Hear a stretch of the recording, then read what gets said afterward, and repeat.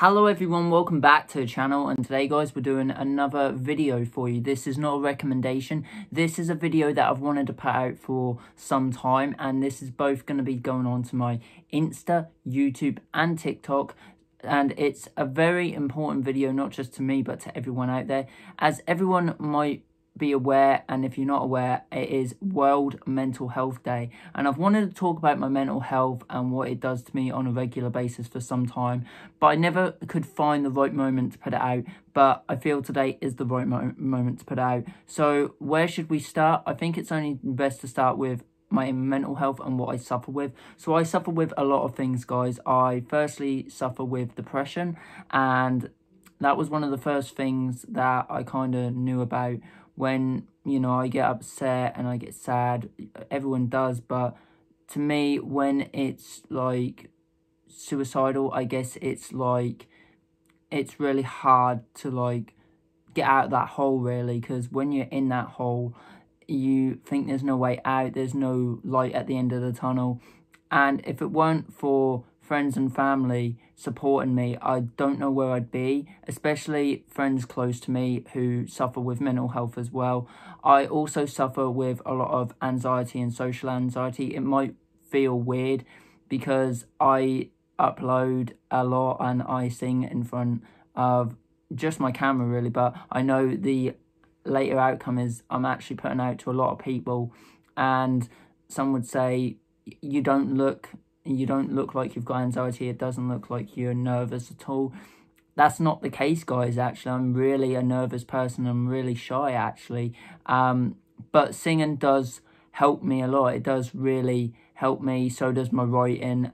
But social anxiety, sometimes I don't even want to go outside because I'm afraid of getting judged on the way I look or the way I act. So for me, just stepping outside or getting some fresh air is a real big challenge for me, guys. So, and meeting people like either on nights out or like just randomly in Norwich, and they're coming up to me and saying, I'm really enjoying your TikTok or your YouTube, that puts a big smile on my face, and that means I can continue doing what I love for the people that I love. But I also suffer with a medical condition called Klinefelter's. Now, for anyone who's not aware, and believe you me, guys, I weren't aware of this condition when I first got noticed and first diagnosed of it. It's a medical condition which affects pretty much all of my body from head to toe. So in regards to my brain, I don't think like everyone else. So basically, I have a lot of like memory loss, and I don't remember things like straight away. I have to write stuff down, or I have to make notes of it. So someone said, for an example, like say I was doing driving and an instructor said to me, right, go off and do it on your own. I would be able to say to him or her, I can't, I have to write it down, and I then have to process it that way.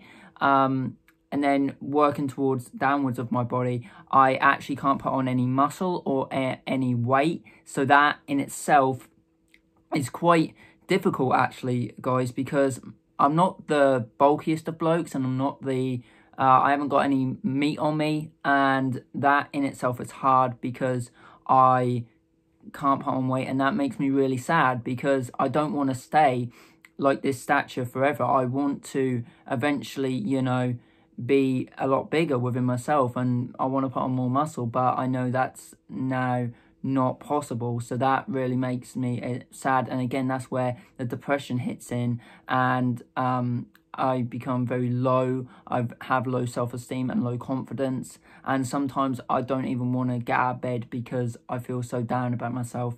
But then working towards the body, I also, there is another big side effect to having Klinefelter's.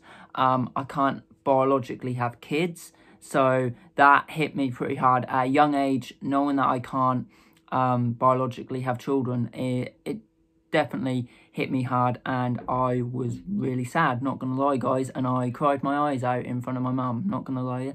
But there's other options, I know that, guys. I know there's other options as well, and believe you me, every penny that I save is gonna go towards my child's future or children's future.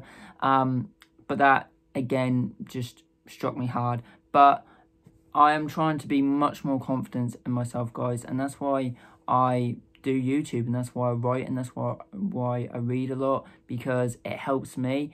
And I also suffer from severe IBS, but mainly all that's in the core structure of my center stomach. Sometimes it's at the hips, but in regards to my stomach pains, they are very severely. I had an episode last night. Basically, what happens when this pain comes on is I get to a point, guys, and most of my mates know this about me, and I have mates who do suffer with IBS, stomach problems, or migraines, or Crohn's disease, so they know what I'm going through, which is great because I can talk to them about it and see how they cope with it. But for me, when it gets bad, guys, I'm doubled over in pain, I feel sick, I can't move, and the severity of it is I just want to die, really. I just want to like kill myself, because I have all these suicidal thoughts, and I feel as if myself, I would just be better off if I wasn't around anymore, because the pain wouldn't be there anymore.